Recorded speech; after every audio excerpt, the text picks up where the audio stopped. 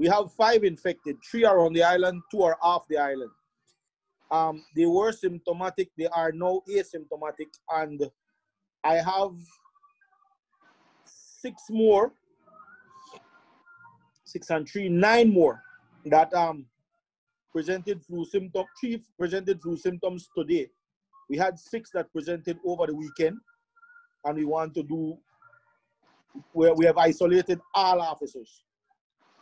Okay, so how has this affected your manpower and functionality to have 9 officers taken out of your formation? It doesn't.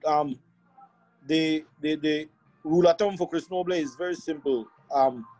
You work on an 80-20,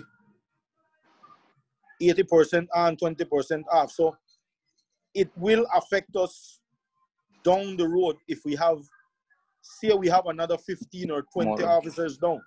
However, I don't see that happening because we've put in place since Thursday and Friday when we were working at it, we put in place more rigidity to access to the station and impressing on all officers to the wearing of masks, etc.